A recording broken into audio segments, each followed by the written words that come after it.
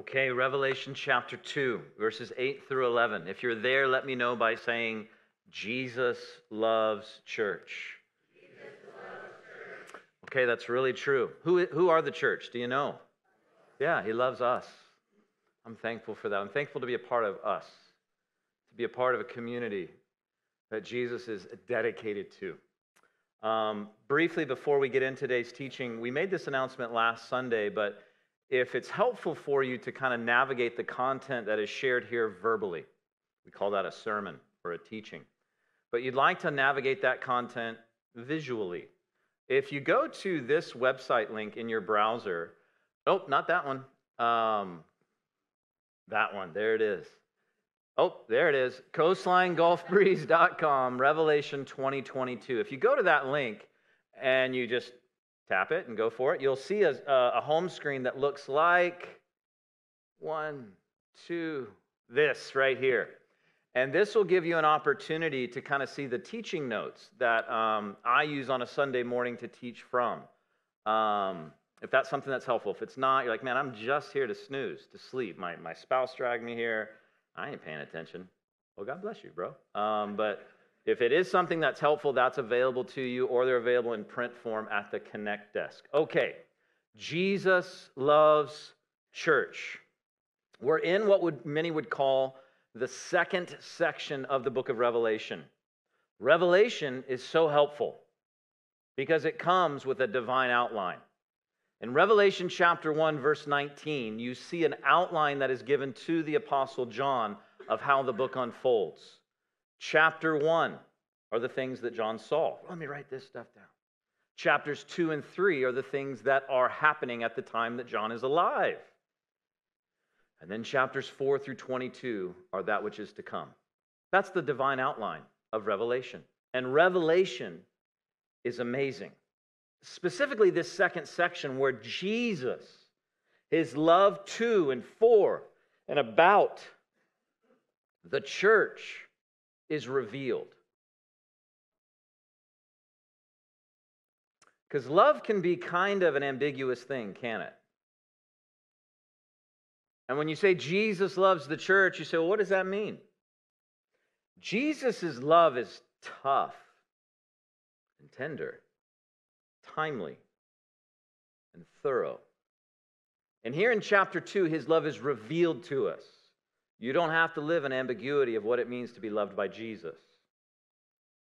Revelation, revealing, is the centerpiece of this book. And we know from chapter 1, verse 1, that revealing Jesus and the things that must soon take place, as the language says there in Revelation 1:1, that's the focal point of this book. You see, in chapters 2 and 3, where we are today, we're walking through 7 letters, 7 messages to 7 churches. And there's 4 things just to keep in your, your backlog, your mind's eye, I guess, to take note of concerning these churches. These were real, actual, historical 7 churches that existed in modern-day Turkey. And if you wonder, is that a real country, modern-day Turkey? Well, you can go talk to Scott and Sylvia Shepard. They just spent a month in Turkey. They'll tell you all about it. It's a real place. I hear they don't celebrate Christmas. Is that true? Turkish, they don't? I don't know. I heard about it, but I don't know if that's real. Does not matter. Number 2, these letters give clarity to the love that Jesus has. It's tough, it's tender, it's timely, it's thorough. It's commending. It's cautionary. It's content-oriented. There's teaching. There's critiquing. These letters are universal and personal. What does that mean? How many of you do have 2 eyes and 2 ears this morning? Okay. Throughout these letters, you'll hear Jesus say to those that have ears, check to see if you qualify. Yeah, well, that's kind of tongue-in-cheek, right? He's meaning if you have a sensitivity to his spirit. But also there's this dynamic that this word is for you. Look, I don't know everything there is to know about you. I know many of you. But I know the one who knows you.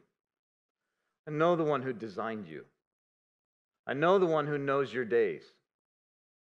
And I know that this book is intended for you. But you have to listen I have a friend that, very gifted Bible teacher, he always used to say this, Neil, if you want God's blessing in your life to flow, you've got to be under the spout where the blessing's coming out. You can't be over here. You got to be right here, where it's coming, bro. Be there. So this is what that means.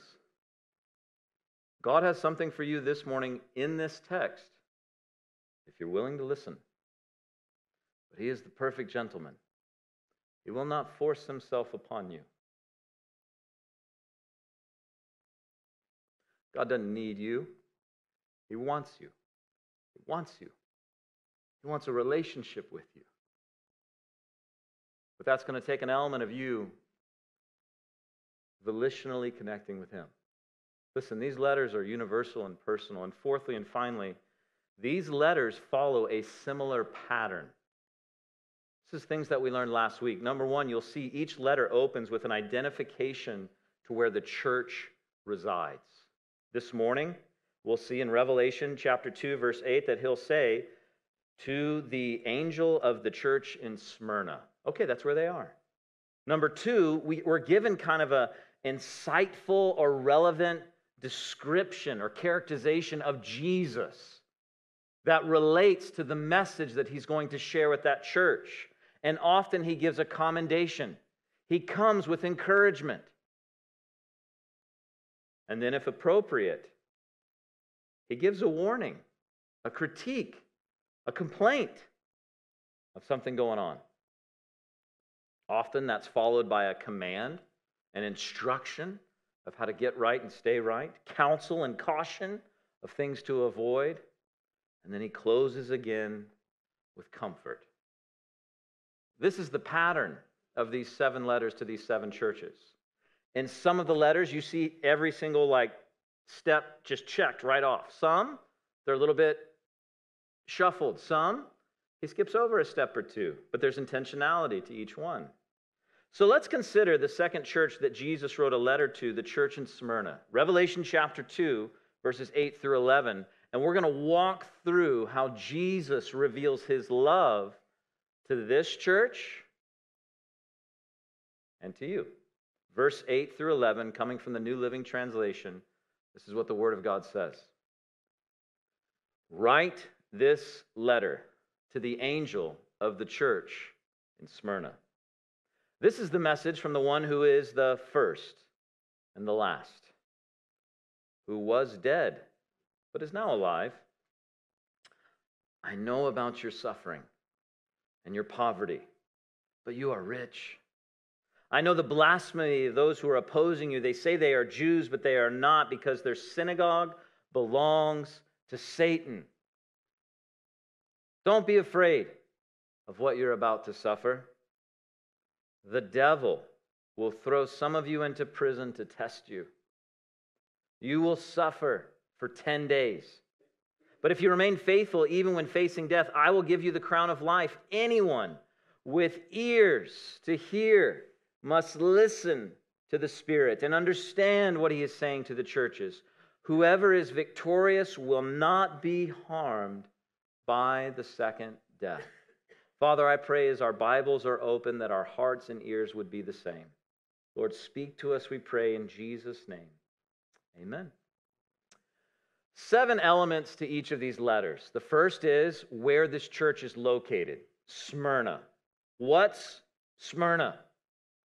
Well, today, it's actually a city in Turkey known as Izmir.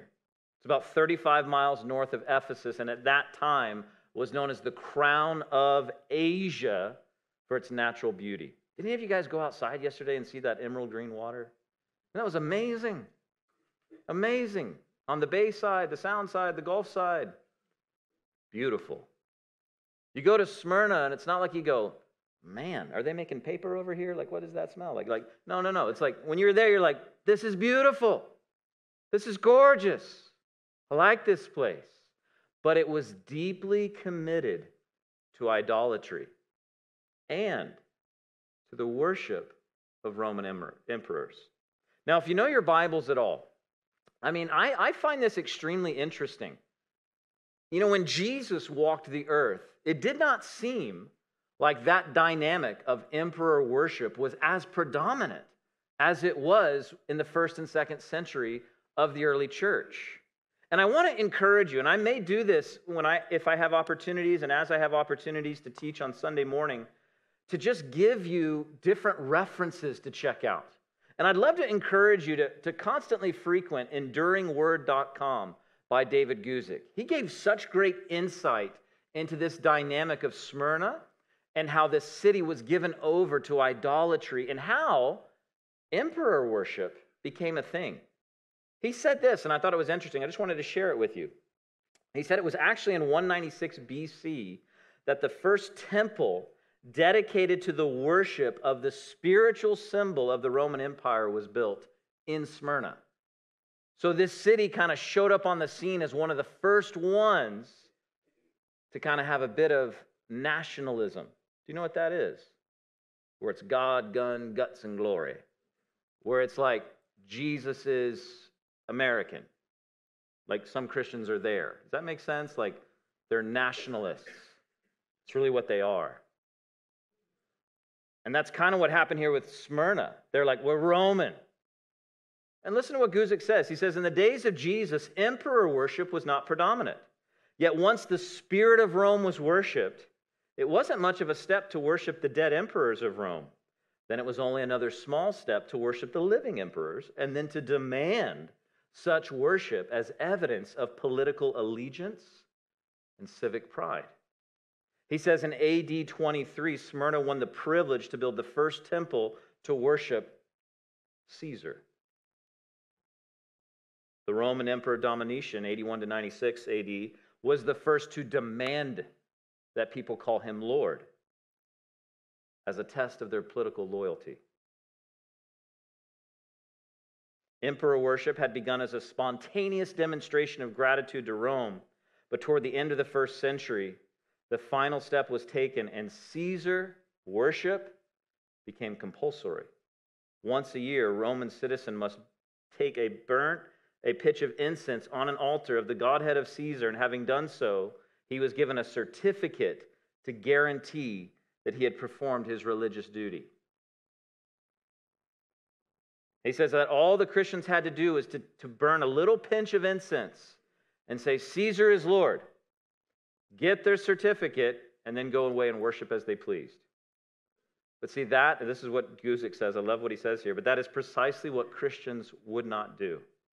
They would give no man the name of Lord. That name they would keep for Jesus Christ and him alone. They would not even formally conform. Meaning there were some who could say, well, if you just pay the right amount of money, they'll just give you the certificate. You don't even have to say it. But you'll get a certificate that says that you did. Just do that. And the government will leave you alone.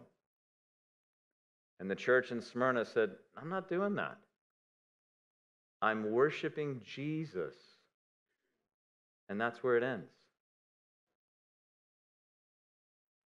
There's a lot that could be said about this with the current context of our world. But I'll let the Word of God continue to speak as we walk through this and see how Jesus responds to that. He said, yeah, just pay and get the certificate. I don't want you to have a troubled life. Listen to what he says. Keep staying with me on this message. It's a tough setting for Christians. They were called to lay down their comfort, their social status, their safety, and their security for solidarity in Jesus. See, here's the deal. The Smyrna church was poor, persecuted, eventually to be imprisoned, but they were tenacious. They knew how to persevere. And Jesus gives them a promise. Now, who is the angel, the messenger, or maybe the pastor of the church in Smyrna? As we know, angel means messenger. Another reference I would love to recommend is a book by Pastor Chuck Smith. He has this great little commentary on the book of Revelation, and I wanted to read to you what he said about this messenger at the time that this letter was written. He says this: if the word angel refers to the local bishop or pastor of the church, well, the bishop of Smyrna was Polycarp. Anyone ever heard of Polycarp? Okay, a couple people. Polycarp was the disciple of John. This was the individual that John invested his life into and passed ministry on to. He was martyred in the 90s, not the 1990s, like the 90s, like the old school, the OG, the original 90s. And the government planned to kill this aged man by burning him at the stake, Pastor Chuck says. As the wood was gathered around him, the executioner said, "I hate to see an old man die. Just recant Christ, and we'll set you free." And Polycarp said this, "For over 80 years I have served my Lord and Savior Jesus Christ. Not once has he ever denied me. I shall not deny him." And the executioner said, "The fire will be hot." And Polycarp said, "Not nearly as hot as the fire you'll experience." And the executioner lit the kindling. And at first the flames leaped up around Polycarp, but this is what church history records. But it didn't touch his body. Seeing this, the executioner took a spear and thrust it through him, and the blood that poured out extinguished the fire. And the Christians took his body and gave him a Christian burial. And this is how he closes this out. He says, "It is significant in a church whose members should suffer persecution and tribulation and have many martyred that even the bishop, the leader of the church, was put to death. The early leader was not above the people he ministered to. He shared in the trials and in the sufferings of his flock." The church in Smyrna was a persecuted church. Again, for even fuller context to the story of Polycarp, I'd recommend you checking out enduringword.com. David Guzik even gives a lot more context to the other Christians that were killed when Polycarp was martyred. It's a fascinating story. But it's amazing. Because the insightful, relevant characterization that Jesus gives, he says, "I'm the first and the last. I'm the one who was dead, but now alive." Why does he say this? See, the name Smyrna, the name of the town, means bitter. It's related to the word myrrh. Do you remember when Jesus was given 3 gifts? Anyone remember that? The Magi? It actually happened potentially a couple years after his birth. It's not like Jesus was born and within like the first 90 minutes they were ready for the gift. You ever feel pressure to do that? Like someone has a baby, like, "Where's the gift?" Like, "Man, I have kids." But anyway, the Magi showed up like 2 years later. I like that. That's good. Let's maybe get that system rolling. But the Magi showed up 2 years later with gold, frankincense, and myrrh. Gold, Jesus was born King of the Jews. Represents his royalty. Frankincense, expensive incense, that Jesus is our high priest. Reflects his deity. Myrrh is a spice that was used in the preparation of a body for burial. Some would say this reflects his humanity. And myrrh is a spice that was used in preparation for the body when they had died. Here's the interesting thing about myrrh. The fragrance is only produced when it is crushed. And Jesus is most beautiful to us because he went to the cross on your behalf and mine. See, in communion this morning, that's what we're celebrating. Jesus, you died my death. You were crushed, you were bruised, you were beaten. And out of that came this fragrance of forgiveness. See, Smyrna, the name and location reminds us of the suffering that church would endure. And it's in the crushing, in the suffering, that the aroma and the impact of the church is most fragrant. Another resource I'd recommend to you is a book called Unlocking the Last Days. And the author of this book says this: in Isaiah chapter 60, we read a description of Jesus reigning in the 1,000-year millennial kingdom on earth after the tribulation period. And Isaiah speaks of people coming from everywhere, bringing gold and incense and proclaiming the praises of the Lord. They'll bring gold, they'll bring incense, but they won't bring myrrh because Jesus never suffered and died again. He was dead, but now he is alive. See, Jesus identifies himself to this suffering church as I'm the first and I'm the last. I'm the one who was dead but now is alive. What does this mean? Jesus, first and last, position and power. That's who King Jesus is.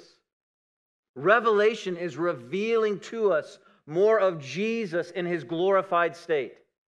Do you remember Matthew chapter 28? When Jesus gave you your life's job description. Go therefore and make disciples.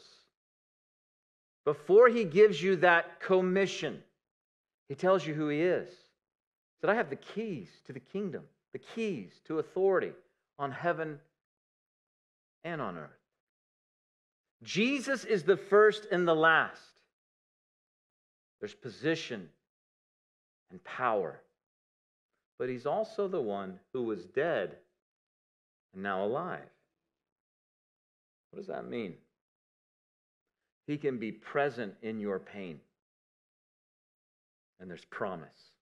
Listen to what the author says about Jesus in the book of Hebrews chapter 4.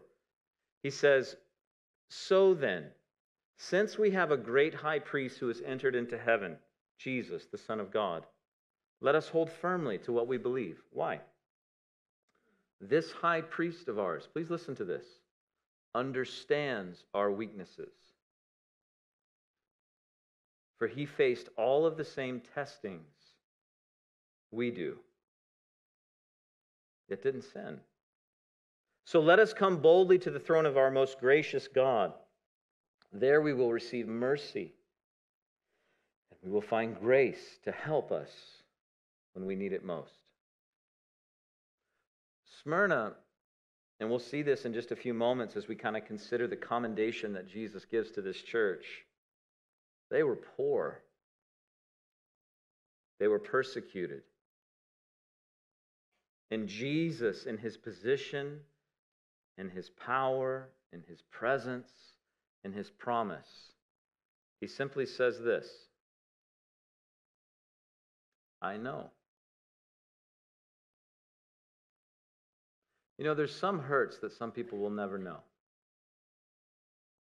Some things that have happened to you or through you. They said, I'd like to just leave that alone. And Jesus says, I know. I'm there. I was tempted in every way. I understand your weakness. See, here's the great thing about the gospel of Jesus Christ. I think I take this for granted. God is accessible to me. He understands me.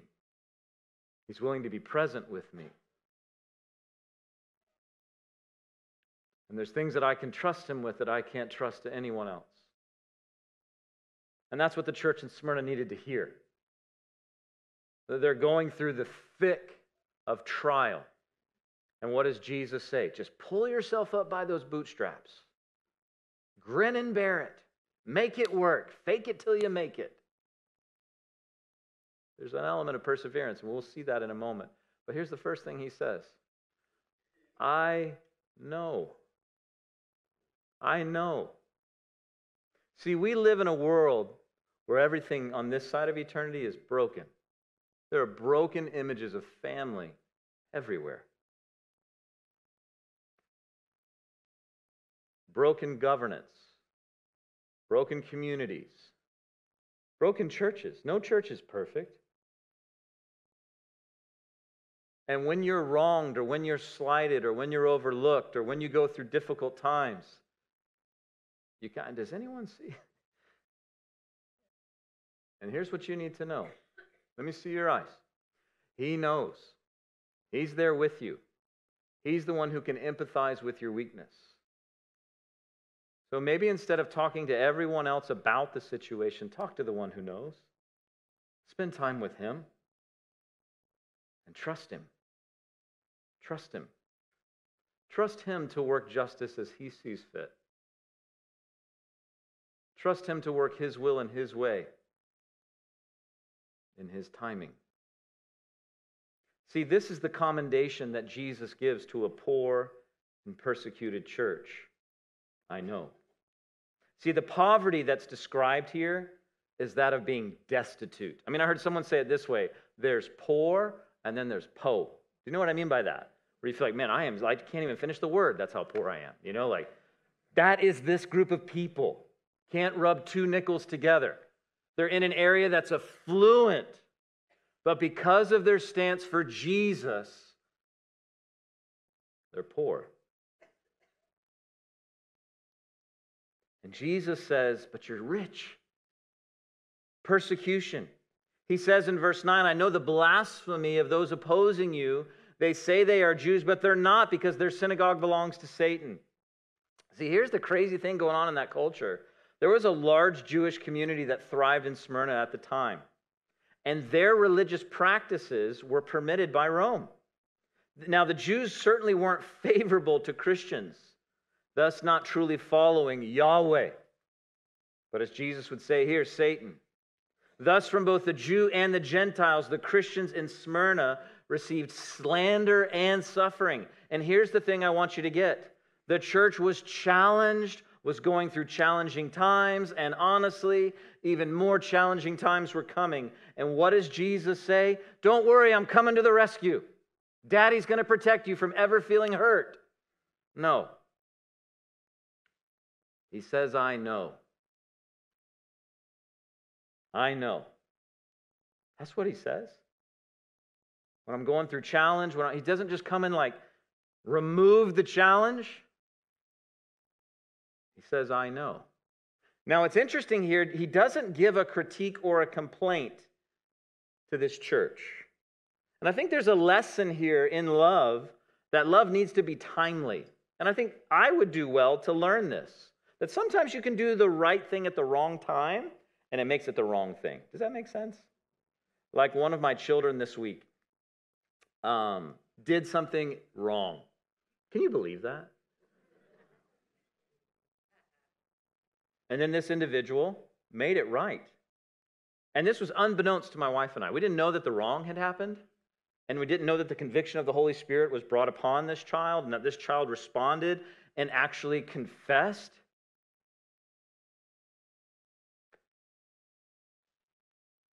And I was amazed that the child came and said, here's what I did last week. Here's what I did to make it right. And I need you to know. And I thought, this is not the time for retribution. Well, how dare you do? This was the time to go. At least for us. And you can come email me later and tell me what we did wrong. But like, for us, this is like, hey, you listen to God's Spirit and you course corrected. That's good. Because that's who we all are. And so this person, I said, you get another $1 on your allowance this week. And the kid was like, yes, I'm going to do right more. I'll steal again or do this wrong. No. Like, but like just this dynamics of timeliness. The church there is going through HE double hockey sticks, right? It's tough. Jesus doesn't come and go, oh, by the way, you owe me $5 for that cheeseburger. No, he doesn't come and like provide critique when someone is walking through challenge. I think that's a good social lesson for many of us. But you have no idea what you have no idea about with people. Be maybe slow to speak, quick to hear. You ever heard that anywhere? It's called the Bible. It's in there. It's good stuff. Like slow to speak, quick to listen. No complaint is given, but there is a command in verse 10. Look at it. In verse 10, he says before in verse 9, I know. Now, what does he say in verse 10 to do? Lord, how am I going to get out of this challenge? Here's what he says. Do not fear. The 1990s? Like no fear? That's what you're telling me? See, often when faced with challenge, we can fall into the fight, flight, freeze, or fear dynamic. Have you ever heard that statement? That do not fear is mentioned 365 times in the Bible. Anyone ever heard that? That may be true. There's an article out there that says, is it true that the words do not afraid happen 365 times in the Bible? And I read through the article, and I liked some of the elements that this author brought. And this author said this, here's some of the phrases you do find in the Bible. 302 times in 129 verses, fear not. Okay. 33 times in 7 verses, do not be afraid. Once it says, be anxious for nothing. 66 times, do not fear. 24 times, do not worry. 3 times, I will not fear. 1 time, whom shall I fear? 2 times, I will not be afraid. And 99 times, do not be dismayed. The author says there's overlap, and I haven't included every fearless encouragement. Some things are in the positive, like be of good courage. It's kind of saying the same thing, but in a different way. Be brave. But here's the thing to take note of. This concept, this idea, is the most repeated command in all of the Bible, and perhaps the most uncommon trait in most Christians. Do not fear. Why? Because the one who is dead, who is now alive, wrote you a letter. The first and the last is on your team. The one who designed you and knows how the days will end is with you. So where is anxiety in that? Where is fear? It should not be. Do not fear.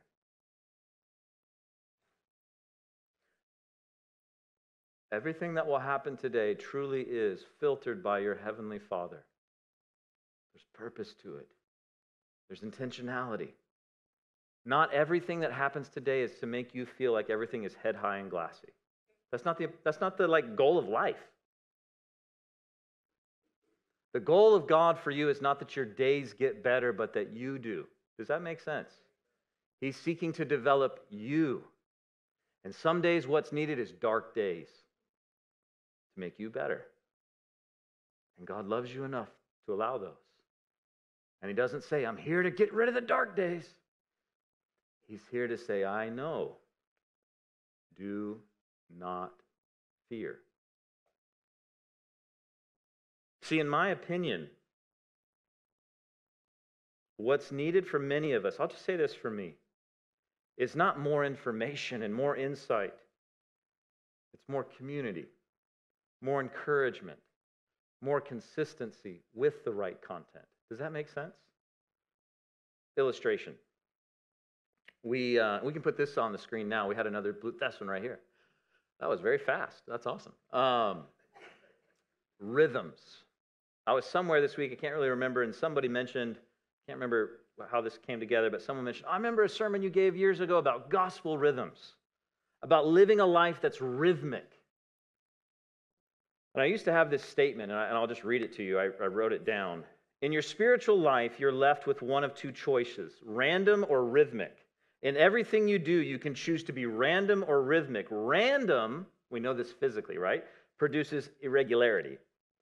Rhythms produce regularity and fruit, and there's nothing spiritual about random. Gather, group, and go. Commit to that. I'm going to gather with God's people. I'm going to group with God's people. And every day when I go, I'm going to live on mission. I'm going to preach the gospel to myself, remind myself of who God is. I'm just going to grow. I'm not going to graduate from Christianity 101. I'm going to read my Bible. I'm going to pray. I'm going to tell people about Jesus. I'm going to give of my time, talent, treasure. I'm actually going to serve people. And I'm going to live today in light of that day. I'll give you some G's for this because I'm an addicted alliterator. Here it is. Like as an individual, there's 4 G's. I live for God's glory through the gospel. I commit to growth, and I know one day I'll be gone. I'm going to live in that rhythm every day. And then as a community, 3 more G's. I'm going to gather, I'm going to group, and I'm going to go. Why do I say that? When you focus on the goal, you never get there. But when you focus on the rhythm to get to the goal, you get there. At the right time, in the right way, and you're right. Rhythms. Living in a healthy way. They used to call that spiritual disciplines, or they used to call that a disciple. That's where the word comes from, disciplined. Like if you'll just commit your life to living healthy. Say, how do you do that? This little bifold is a way for us to try and explain. This is what we do at Coastline. This is how we gather together, why we do it, how we do it. How do we know that we've done it? This is what we do when we group. This is what we do when we go. This is the vision we feel like God's given us for the next 20 or 30 years in this area, just to see this area served well. When you commit to rhythms spiritually, what do you find? Man, I don't have so much time to be afraid anymore. And these rhythms of being daily in the Word. Wouldn't it be awesome if a church provided a way for you to get into God's Word every day with when you get into these kind of rhythms, daily in the Word, grouping with community, gathering with God's people, protects your heart. Because I don't know if you remember this. I think it was this congregation. I shared a message recently about the enemy that we have. That he's like a serpent seeking to deceive, and he's like a lion seeking to devour. So what should you do about that? Be worried? No. But here's what I find about the enemy. He's still going to attack no matter what. But as I live life in those spiritual disciplines, with God's people, and as an individual, God's solidifying my heart, head, and hands. There's an element where He's strengthening me. See, the church in Smyrna is about to go through it for 10 epochs of time even. And what does Jesus say to do? I'm coming for you. I'm getting you out of there. I don't want you to have any bad days. He says, I know, and don't fear. So what should we do when we don't know what to do? We should do the things that we know to do when we don't know what to do. For the things that we do that we know to do will help us when we don't know what to do. Does that make sense? It will. If you do the things you know to do, when things happen and you don't know what to do, then you know what to do. Do the things you know to do. Gather with God's people, group with God's people, go with God's people. And as an individual, live for the glory of God. You will be tempted tomorrow to live for the glory of something or someone else. Don't fall into that trap. The gospel be what defines your paradigm. And just keep growing. Reading my Bible, I'm praying, I'm telling people about Jesus. Everything I do, I'm doing it enthusiastically unto the Lord. You don't graduate from that stuff, and if you do, then you failed. You don't graduate from Christianity 101. See, then here comes the counsel. Don't worry, we're at point number 6. There's only 7 points. We're almost done. Here's the counsel. Look at verse 10. Don't be afraid of what you're about to suffer. The devil will throw some of you into prison to test you. You will suffer for 10 days, but if you remain faithful when facing death, I will give you the crown of life. It's like Jesus says, here's what's coming for you, and I'm going to give you a crown. I'm going to give you a crown. That works for a 3-year-old. I've learned that. Hey, here's what we're doing, and here's what comes at the end of the day. Chocolate. Or like whatever it is. And Jesus kind of follows the same suit. Like good communication. I love Jesus as a leader because he communicates. Here's what's coming. Here's what's coming. You're about to suffer. Well, at least you told me. That's helpful. The devil is coming for you. You're going to be in prison and tested, and you will suffer. That's what he says. It'll be for 10 days. Wow, that's very specific. Like, what does that mean? It could be an idiomatic expression. You know what that means? Like, hang loose, or like, if the creek don't rise. These are idioms. These are sayings that we kind of understand. It's possible that in that language and at that time that phrase was as a normal expression to mean this won't be forever. It's possible. It's also possible, it's interesting, that there were 10 periods of intense persecution during the Smyrna period that were known by their Roman emperors. If you're interested in those epochs of time, you can reference the notes. But from Nero to Diocletian, AD 64 to AD 312, Christians were targeted intensely. Perhaps that's what Jesus means. And you may say, that seems like a long time. Listen to what Jesus says in Matthew chapter 10, verse 28. Do not fear those who kill the body but cannot kill the soul, but rather fear him who's able to destroy both soul and body in hell. Here's what's coming for you, persecution. But he says, I will give you the crown of life. These Christians were poor, persecuted, imprisoned, persistently persevering. And here's what Jesus says. I'm urging you to faithfulness and a promised crown for those who stand fast. I got to be honest with you, this doesn't sell books, like this kind of message. Like when we go, man, stuff is tough, give me some verses about that it's not going to be tough anymore. In the end, it will be. But sometimes things get worse before they get better. I don't know if you've read Revelation, but that's what that kind of says. Like if you look at chapters 6 and 7 and 8 and 9 and 10 and 11, 12, 13, 14, 15, 16, you go, wow, there's some stuff that's coming. The Bible speaks of heavenly crowns. If you're interested in what those are, you can reference the notes. There are two different words for the word crown in ancient Greek language. One is described that a king or a person of royalty would wear, a diadem. The other is Stephanos, used here as like a trophy that a winning athlete would win. Or, I found this interesting. I learned this week. Or also a Stephanos was often worn at marriage ceremonies and special celebrations. There's a tenderness there. The promise of the crown was especially meaningful for the Christians in Smyrna because pagan worshipers wore crowns, good citizens wore crowns, winning athletes wore crowns, and Jesus looks at the church in Smyrna and says, you're my winners, you're my trophy. And the picture of Jesus and his bride each wearing crowns is just so tender. And I'll say this, transparently, I don't know why. I don't know the mind of God. But I'm thankful for this man who in our men's discipleship class, he said a statement one time, Pastor Chuck did. He said, I don't know the whys of God, the W-H-Y''S. But I do know enough to know this, that where the Bible is silent, I'm going to be silent. I'm not going to speculate or put words in God's mouth.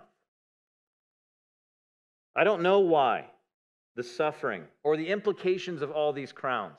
But I do know that the Bible speaks of crowns in heaven. I do know that what you do on earth for the kingdom matters.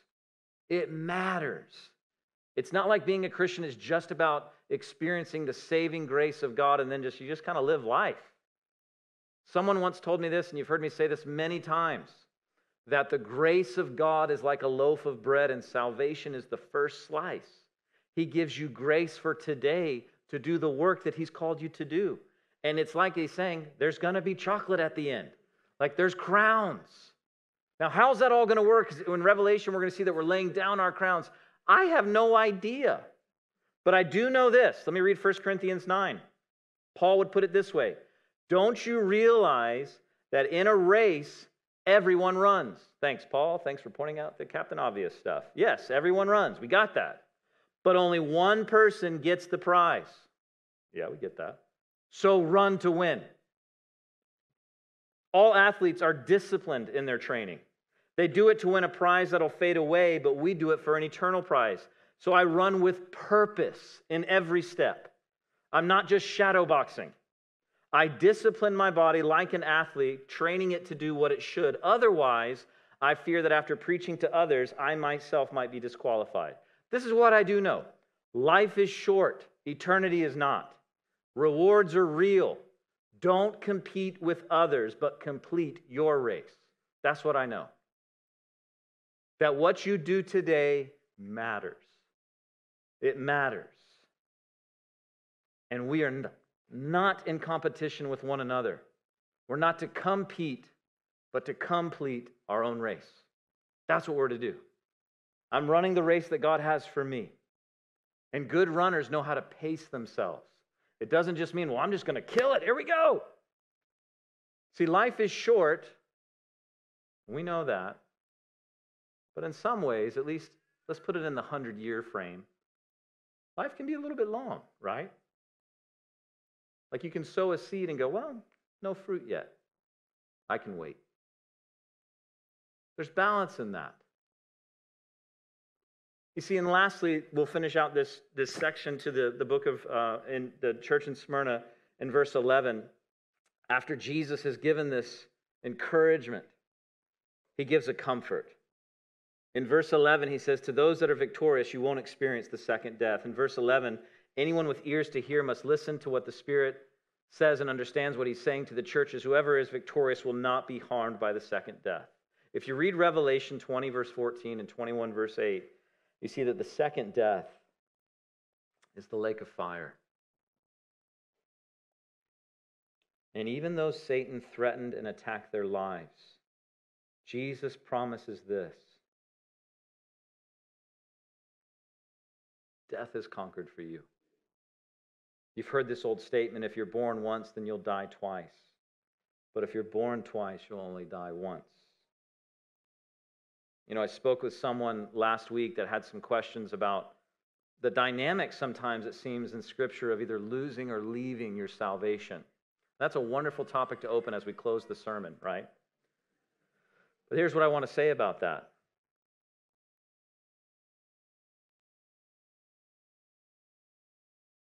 If you don't profess today that Jesus is Savior and Lord of your life, and profession is not just through words, it's through who you are. Amen. If that's not your profession,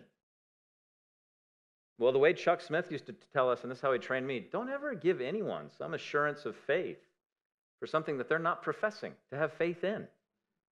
Why would we do that? The Bible's very clear. Oftentimes it tells people, look, you need to get right with the Lord.